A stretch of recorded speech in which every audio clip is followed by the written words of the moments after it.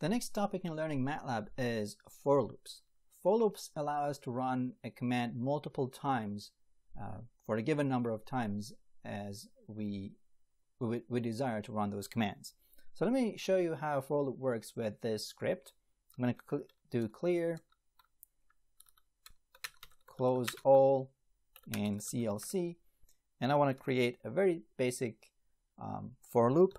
So for CNT, short for count, is equal to 1 to 10. Let's say I want to run a command for 10 times.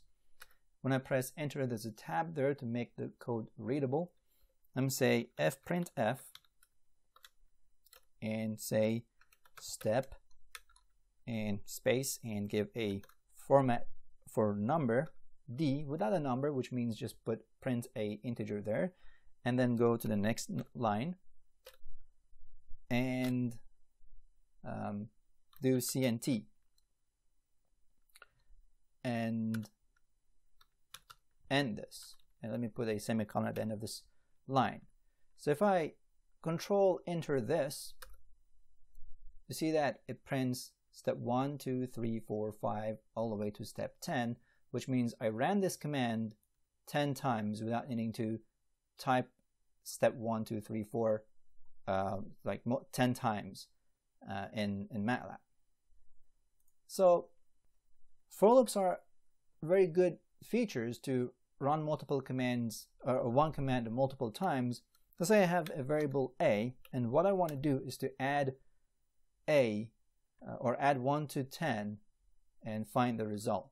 So here I can say at each time a is equal to a plus CNT. So this CNT is going to start with 1 and then 2, and every time it adds to the previous value stored in a. And so what I want to do here is say step at each step. Control T means put a tab there, and let's put this 2D, and then a is equal to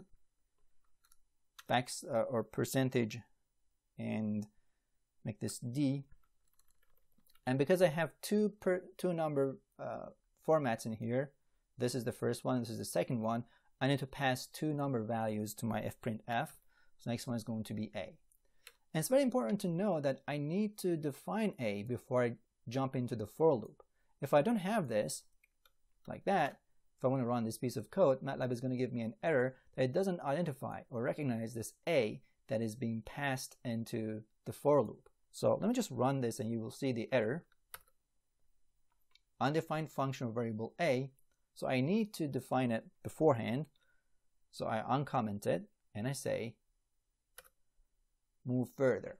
So step 1, a is equal to 1, and they're pretty close. What I want to do is put 2 tabs in here and run this.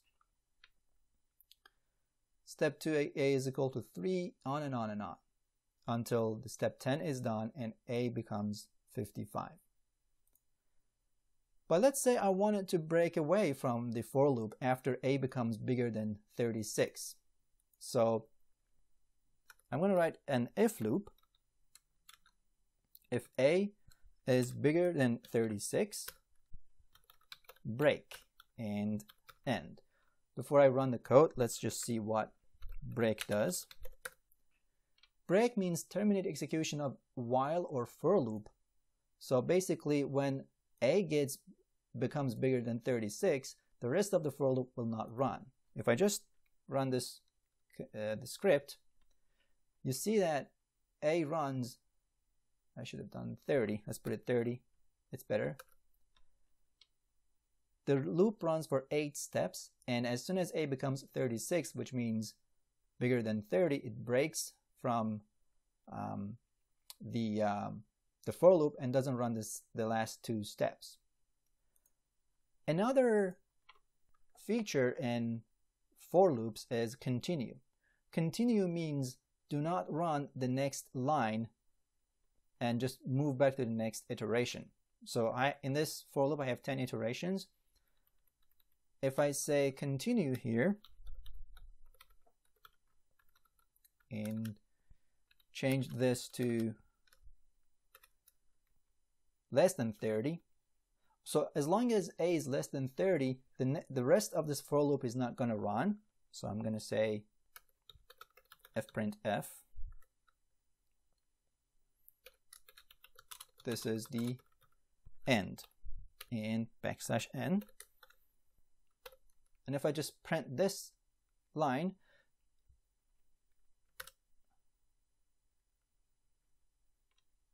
it printed a is equal to 1, b is equal to, and then a is equal to 3. It went for the 8 steps, and then it also did the next 2 steps, steps 9 and 10. But at the end of those, because a was actually bigger than 30, it printed this is the end, whereas after the steps 1 to 7, it did not. So anything after this if condition is not run while this is true, as you can see. So if I say else, which means do everything while a is bigger than 30, and do break, these lines will again disappear. Let's try it. That disappeared. So this line did not actually appear. So what we did in here was we learned that break will break away from the for loop and will not run the remainder of the iterations. Wherever it stops, wherever the condition is met, it will stop executing the commands. The continue means whatever is written afterward here do not run. So this command was not run while we did not have this else break until this condition was false. And then while I had these 10 steps, I could run this piece of code 10 times and see the final result.